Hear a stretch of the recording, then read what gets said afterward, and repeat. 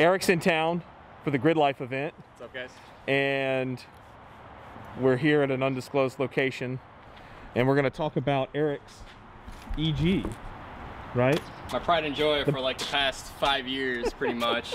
All my time and money, everything else, just every day in the garage almost. But yeah. I love it. It's what I do. Well, so first of all, thanks for coming down. Yeah. Thanks for coming to visit. Well, thanks for inviting me. And well, of course. But the event is this weekend. Yeah. Right? Starts tomorrow. Yeah, tomorrow we actually have one practice session in the evening, but the majority of the event is going to be Saturday, Sunday okay. at NOLA Motorsports Park. Yep. All right. How you feeling about the event?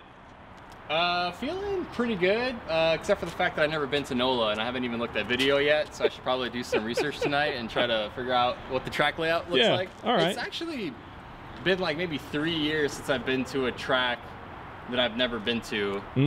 Actually, I take that back. I went to PPIR last season, but that was a pretty simple track to learn. But I think this one is going to be kind of challenging, so it's going to be a couple of sessions for me to get up to speed, but hopefully maybe by the second session I can kind of go 10/10. Well, good. Figure it out. You go 10/10 and then you give me some pointers. we can share data. I love sharing data. Yeah. It'll be a little bit different because your car is a lot more horsepower than mine. My car might have a little bit more grip, but it's always fun to kind of compare that stuff. Yeah, for sure. But as far as this car goes, what have you done to set the car up for this event? Have you changed anything? For this event specifically, I mean, other than the new rules and stuff like that, but I mean, setup-wise, is there anything that you've learned? I definitely did set the car up for this event. It's kind of hard for me to really judge what setup the track needs, but I kind of basically compare what the track map looks like to maybe some other tracks. Gotcha. Majority right-hand corners, so based on that, you kind of want a little bit more camber on one side of the car compared to the other, and like you kind of want to adjust your corner weight, stuff like that. I heard it's pretty bumpy. I actually heard that from you today. So I didn't really account for that. So spring weights in the car are pretty stiff, but I do have a box of springs in the truck, so if it does come to that where the car is oversprung, I can definitely take some spring out of it. So what do you think about some of the tracks that you've raced at this year, top speed? What kind of speeds are you seeing on the straights? The fastest track we've been to this year was at Road America, and that was about 130 if you're by yourself, or like 133, 134 in the draft. So the car is geared kind of awkwardly for that. Okay. Earlier this season, I tried to. So obviously, it's how long is that straight though, or how long is that run? It's pretty long. I don't know how long in terms of like distance wise, but it is a really long straightaway, and that's actually not on the front straight. It's in the back going through the kink. So okay. Like this car, yes. Yeah, this car coming out of the carousel, like you're carrying a lot of speed. And you actually go flat through the kink in this car at like 117 miles per hour. So after that, you're booking it into Canada corner. Around 134. But like I said, the car is kind of geared awkwardly. So I actually try to keep it in fifth and raise the RPM to like 8,400. So it's a K24 setup, 6-speed. I've raced this car with the B18 basically most of its entire life. So I'm used to 3, 4, 5 shifts. I never used 6 in a race car before. So building this whole setup, I try to keep it with fifth. And unfortunately, just the way the whole engine setup works, I have a restrictor on it that pulls a lot of top end power. It just wouldn't make power above 8,000 RPM. So I actually have to use 6th gear. And 6th gear is a little bit too long. So gearing wise, it's not optimal basically. Long story short, hopefully this winter I can kind of work on a different transmission setup. I basically bought this transmission used from a guy, and it seemed to be pretty good for what I needed to do with it this past season, and it did pretty well. But I'm really gonna kind of take it to the next level this next season, maybe try to figure out some different gear ratios and final drives. Well, I will say that the front straight on NOLA is very bumpy when it comes into the brake zone. So watch out for that. So non-ABS cars kind of screwed. Going. I mean, I mean, even in the FK8, it's pretty sketchy.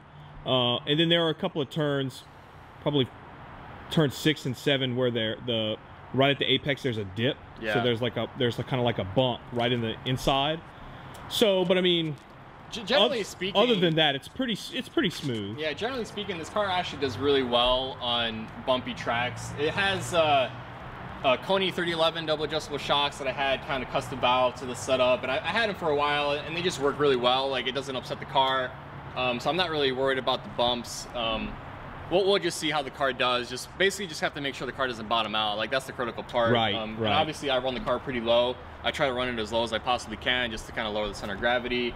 Once you start bottoming out though, like, you have a ton of issues, like either bottoming out the tire into the chassis or just like the splitter into the ground. You can upset the car pretty easily. But I do some trick stuff with like bump stops and packers to kind of get it to the point where the car won't bottom out depending on the track. But that's basically what I have to kind of figure out in the first couple of sessions at NOLA. Cool. I will say NOLA has, I believe, some really fast sweepers, left and right switchbacks. This car excels in those kind of scenarios. So I don't know if you're familiar with Gingerman, but the complex near the end of the track, 7, 8, 9, it's basically 3 really fast corners. You're basically going flat out most of the way. Full right and then full left. And this car is set up in a way that you can kind of throw it into those corners, get the rear to dance a little bit, and you hook it out, you plant the throttle, and it kind of just carries that ass end around. And it rotates really well. That's cool. I'm hoping that this car does really well at that track. I think that some of the corners will suit it fairly well. Yeah, so that's kind of the benefit of a front-wheel drive car is you can kind of set it up to where you get that sliding, and you can just kind of mash the throttle, and you can carry that speed out, where if you're in like a rear-wheel drive Miata, you kind of have to like modulate the throttle a little bit more. Right. You've got to be a little more cautious with it. So that's where this car excels. It's those high-speed like switchbacks. So the slow-speed stuff is where it struggles. And I think the last corner at NOLA is pretty tight. Yes, so it is. It's tough, and it's tough on front-wheel drive cars too. You're really loading this tire up in this corner. So that's kind of like, it's like it's give and take, right? Like you can set the car up to rotate a lot on slow speed stuff, and then it can be diabolical in the high speed, or you can put more wing into it, and then it kind of costs you some drag. So like I said, that's all the things I'm gonna have to figure out in like 2 sessions, and hopefully by the time we have our first race, I know the track, know the setup, know what I did to the car is right. Yeah, that's good. The good thing is I don't really change setup that much from like what is known throughout the entire season. So I'm at a pretty good base point with setup wise, and just little tweaks here and there should get me there. Gotcha. So let's do a quick walk around. Yeah. And I'm just looking at the front of the car now. What wheels and tires do you run? So I know that you're on Hoosiers. Yeah. Do you run Hoosiers at every event? Yeah, basically. That's it. So that's the one, right? The way the car runs in the Grid Life Touring Cup, and the way we do this class is essentially part of weight class, and we also try to equalize tire size based on the weight of the car. Okay. So if your car's heavier, you're gonna be able to run a wider tire, and also if you want to choose to run like a street tire, like a 200 treadwear, you can run a much wider 200 treadwear just to kind of equalize it to the Hoosier, because these Hoosier R7s are like phenomenal. Like the amount of grip they produce is insane. So this actually is a 225, 45, 15 R7, and it's mounted on a 15x9 plus 35 Koenig decagram. I love these wheels because they're light, they're affordable, they come in the right width and offset, and it just works with this wheel and tire package. This car is really nice. And like, I know a lot of people like to run the 17s with the K series. Sure. Just because like of engine height issues, but I managed to get the engine in the correct position to where I can run on the 15s. I can run it pretty low, and it still clears the hood, but just barely. But yeah, I love the wheel and tire package. It's kind of what I've been running for the entire basically life of this car, and it's a square setup, so it's 225s all around. I know some people like to run staggered, but in my opinion, I love the square setup because I could just rotate the tires around and just kind of cycle in new tires. And I always have kind of replacements if there ever is a scenario where I break a wheel or stuff like that. Right. So, and as far as the aero goes, I mean, it looks, I don't want to say stock. It doesn't look stock, but I mean, it doesn't look extreme, Is this within the limits of the class? Yeah, exactly. Okay. Yeah. So there's some stuff that's open in the class, like you can do kind of whatever you want with the hoods, but you're limited to the size of the fender vents you can run, and then like the splitter here, you're limited to a 3-inch splitter, so you can't go 3 inches past the profile of the front bumper. And the other cool thing about this class is you can kind of pick and choose what you want to run aero-wise. So if you choose to run a splitter like this, you have to add 3% to your weight, which is roughly about 70 pounds. Okay. Yeah. And the same thing goes with the rear wing. You can run up to like a 1,400 square inch wing, and if you choose to run it, you have to add again another 3% to that, which is, so for this aero package, you're basically adding 150 pounds to the car, but you're getting the benefit of extra downforce. So you kind of deal with it. Yeah, you kind of deal with it, but it's also like, it's pretty cool because like based on the tracks, you can choose to like not run aero. You can run it without a splitter, without a wing, and it might make the car to drive, but you'll have less weight on the car. So gotcha. Based on the tracks, like some people can actually make that work, but you have to kind of change a lot of the setup to the car. So with this car is set up to run full aero. I've been running it like this the entire season, and I think it works really well. Side skirts, these are homemade by my Adam Jabay. It's just aluminum bent over. Yep. We're limited to how wide you can have the side skirt, so we're basically 5 inches here. Okay. Other than that, you can kind of basically, you have the freedom to do other things, like you can do mirrors, right? Like I said, the vents, you can do vents if you want, but you're limited to a size. But you're really only taking that weight if you choose to run a splitter or a wing. Gotcha. Yeah. So as far as the inside goes, I mean, did you put the cage in here? Was the car caged when you got it? How did that work out? No, I bought this car. It was a NASA, I think it was an H4 or H5 car. It was actually from Cali, and some dude shipped it over, used it as a track day car, and then he wasn't really interested. So I bought it, and it had a D16, but it had the cage in it already, and I got it for a steal. Sure. So I figured it was a perfect platform to kind of start a full wheel-to-wheel race car with. But since I bought the car, everything's essentially been replaced, like engine, interior, like this whole interior setup here is completely different. Just a lot of time and money. Oh yeah, well that's how it turns. I mean, that's how it goes, you know, right? Yeah, it doesn't. Exactly. It normally doesn't start that way, but that's the way it ends, right? Yeah, yeah. But luckily, the cage was in the car, and it was a pretty decent cage, so most of the hard work was done regarding that. And the shell was actually in really good condition, like no major body damage. Sure. Yeah. I mean, it looks great, and I mean, I know. It's hard to find a clean EG, let alone a race car that's been like this since like probably the early 2000s. Oh, I know the struggle there for sure. So. Okay, well this wing looks pretty sweet. Now let's open the hood and check out this engine. I actually had a couple scenarios where I forgot hood pins at a couple of events. So if you see the roof there, yeah, it happens. You know, it happens going like 110, all of a sudden the hood flies up, destroys your windshield. But hey, yeah. This is it's a pretty thin hood. Where'd you get that? That's some dude by the name of Frank Fiberglass. Okay. And he made it for like a lot of drag cars. I don't know if he still makes them, but I got this like 4 years ago. Super thin. Yeah, it's light, and it's got the Mustang GT 500 eBay hood vent. Yep. That it's like $100. Yeah. Cut it out. Kind of try to extract some air out of it. Works pretty good. But yeah, engine setup. This is basically mostly pretty simple. It's a JDM K24A, so like I guess what you would find like an Odyssey, like in Japan. Essentially almost the same exact thing as a TSX here in the USDM market. Yep. All we've really done to it, my buddy Nick Zablocki basically kind of rebuilt majority of the engine, but it's mostly stock. Like the entire block is stock besides Type S oil pump, and other than that, we just did Brian Crower valve springs, retainers, just to kind of make sure we're not gonna have valve flow at high RPM. So I revved this engine to like $8 grand, and just because it's a K24, I just wanted to make sure it can do that reliably. But other than that, everything else is stock cams, stock pistons, stock compression ratio, all the externals here, sorry, that was all converted to RSX, and like track tub, swirl pod, just to kind of get efficient cooling out of it. But the tricky thing about this class, like I said before, it's essentially a power to weight class. So if you make a lot of power, you have to add a lot of weight. And if I ran this unrestricted, which was like about 225 to the wheels, the car would have to weigh almost 2,900 pounds, which is a ton of weight. Sure. So this engine's actually restricted. This past season, I restricted it to about 190 wheel horsepower. And the way I did that was essentially with just basically a restrictor plate. So it's a 41 mil diameter hole that goes in between the throttle body and the intake manifold, and all that does is basically pull the power from 225 to 190. Right. So it's kind of like it's weird, choked up right? a bit, but that's what you got to do. Normal people like time attack guys might not understand, like, why are you pulling power? Like, you want more power, but that's just the way the class works. Right. It's power to weight. Yep. So with it at 190 wheel horsepower, the car weighs 2450 with me in it. Just because I think that's a pretty good weight for this car, and you probably saw I have the bricks inside the interior just to get the weight up. But yeah, actually tomorrow we're gonna hit the dyno. I'm actually testing a different intake manifold setup.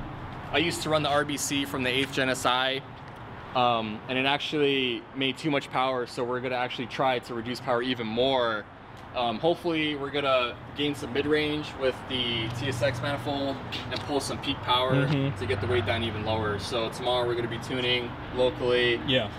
You know, a guy who has a dyno around here. Yep. And then my buddy Mikey's gonna help me kind of tune this, see what we can get out of it. Yeah, I mean, it's cool. These manifolds, to be honest, they're underrated. Yeah. You know, a lot of people take them off and throw them away. Yeah. But I mean, this I think is going to work really well for what you want out of this. Yeah, and car, actually, I had a problem with the old manifold where it was too close to the radiator. And this is a custom radiator.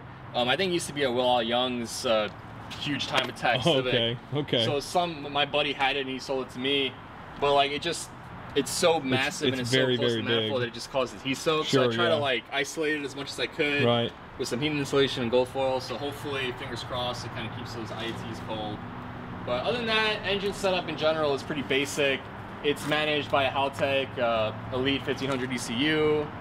I got a ton of your parts on this car, hybrid racing. Like basically all of the major swap components was basically you guys helped me out with that this year. So like you saw the shifter, all the cables and stuff like that, and all like the sweet like oil cap, like awesome stuff. But yeah, the intake I managed to work with the different manifold.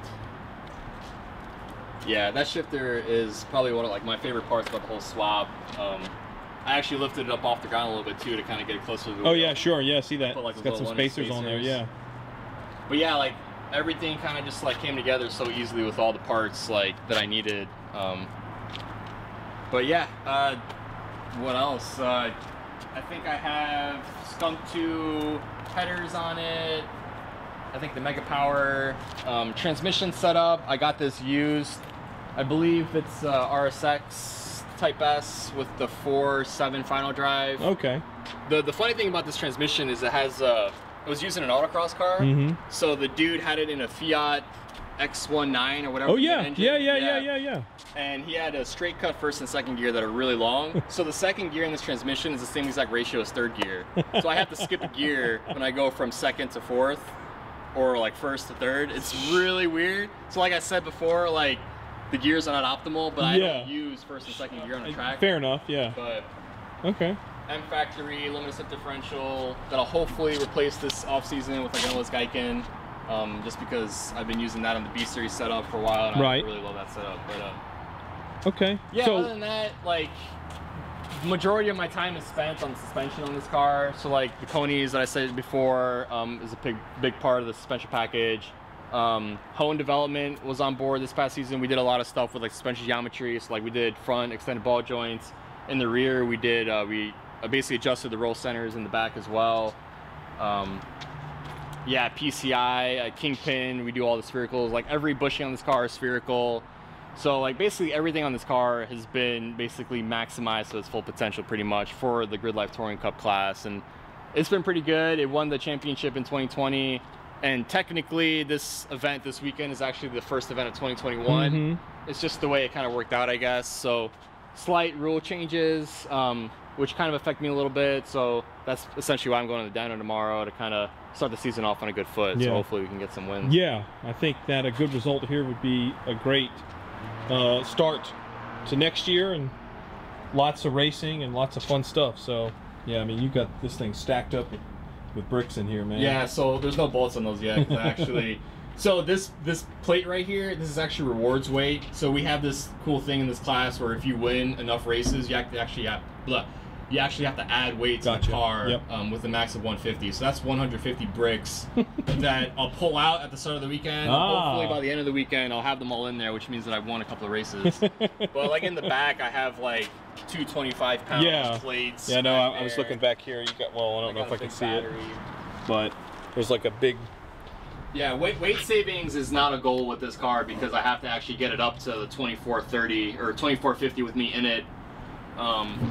So with the power reduction on the engine, hopefully we'll be around 2350. So hopefully we'll pull out 100 pounds of weight with this car this weekend, which would be awesome because less weight is less stuff breaking, easier on the brakes, easier on the tires. So that's kind of the goal. Cool. But if it doesn't work out, then we can think of something else for the start of next year. Yeah, well, we're excited, and you know, like I said, thanks for coming by. And, I appreciate you guys showing me around, and you guys were a huge help this season. Like all the parts were were awesome on this car, and I think it really helped me get those wins because everything just works flawlessly, like no issues. It's just really, really well engineered parts, honestly. Well, that's good to hear, and I'm excited about 2021. Yeah, me too, man. Excited about getting some more wins. Yeah, we'll do. I'll try my best. All right. Good luck tomorrow. Thanks, or man. Saturday. Yeah. Saturday and Sunday. And, hold on. We'll be out there and the best part. Ooh, it's got neons. Yeah. But I actually made them green to kind of match your car a little bit. Oh man. Oh yeah. Yeah. Well, they got to be purple and gold out here. Well, I can change them. I can have it like change colors if I want to. Yeah. I have the other ones like up in here, so like when it's nighttime, they kind of shine out from the bed. Oh, that's gonna be awesome. So tomorrow, you said practice is at 5? Yeah, we have a practice session. So it's gonna be in the dark. Yeah. Yeah. It's the sun's gonna go down. Yeah. That's why. That's why I have these headlights down here, is because we actually had a couple night races at Gingerman. Oh yeah. And without those like really bright fogs, you can't see anything. Yeah. Oh so. yeah. If it does get night, there's no light out in NOLA either, bro. Yeah. It is pitch black. So we'll see how this goes tomorrow. And so tomorrow we've got the dyno. I'm sure we'll probably not going to film any of that. It won't be too exciting. It's going to be less power. Right. But tomorrow we'll set up at the paddock. Yeah. And we will get ready to go for the weekend. Yeah, is that your first time at a Grid Life event with you guys? You know what? I didn't want to say it on camera, but now that you put me on the spot, this is my first time at a Grid Life. Well, it's cool though, because he's gone before. He's been to Atlanta and. Atlanta's a good one. Atlanta's one of my favorites, but the track was kind of a little bit of a pain with the Grid Life guys. So I hear. Yeah. So the good news is that NOLA doesn't really get cool events like this, so everybody's going to be super happy and super nice. And like I'm so excited to check out the track and also like the area around it. Yeah. And even Baton Rouge, like where you guys are at, like it's so cool down here. So. Well, yeah, it's not the IndyCar race, we'll be fine. Well, as long as it doesn't rain, and I think I've got bad news. I think it might rain. Like it does rain. That's why I got fresh Hoosier H2Os. If it does rain. Yep. Yeah. So anyway, we'll probably pick this up and film some more stuff over the weekend. Yeah, dude, but for sure. You know, this thing is awesome. I can't wait to see it on track. And yeah, so likewise with your car. Your car looks sick, man. Well, it should be I still want you to. I still want you to drive it.